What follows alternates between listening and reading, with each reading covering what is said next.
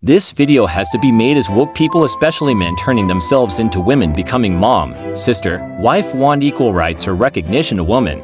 Political parties are using in their campaign just to get votes, but they don't understand how they are mailing this into issue and making women lose their rights. I'm a father of 4 girls and am worried about my daughter's future. If same rights given to woke, then they will use same toilets as the women and the girls, and this would women or girls uncomfortable or scared to go to the toilet. I've heard girls stating they scared to go to toilet because cross-dresser recognize her themselve girl and want to go to girls toilet. How is that right, Sconley? How can they compare to women as woman in lifetime becomes a mom and raise 9 months fetus into baby in their belly? Can woke person can do that? How woman giving birth to child is equal to a woke or cross-dresser? Women fought for their equal right for a very long time until 1920s they managed to get their rights. They've been harassed and groped in organization like military or even Hollywood, and they just started to get protection and recognition.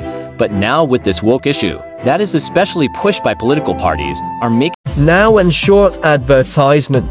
Please, if you shop here, use these links to shop and get discount. You won't be disappointed with products, their quality and the prices, and also the service, which is quick and reaches on time or even be never delays.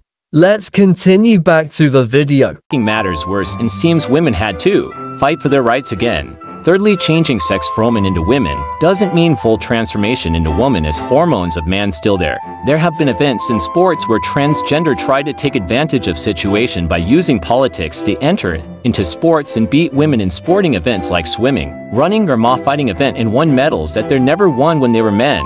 Please tell me what is the solution to this problem, as I'm a very worried dad. Please subscribe, press like and comment about this video and let me know if I'm right to get worried about my kids' future, and are there any fathers out there who are as worried as I am. Stay safe and goodbye.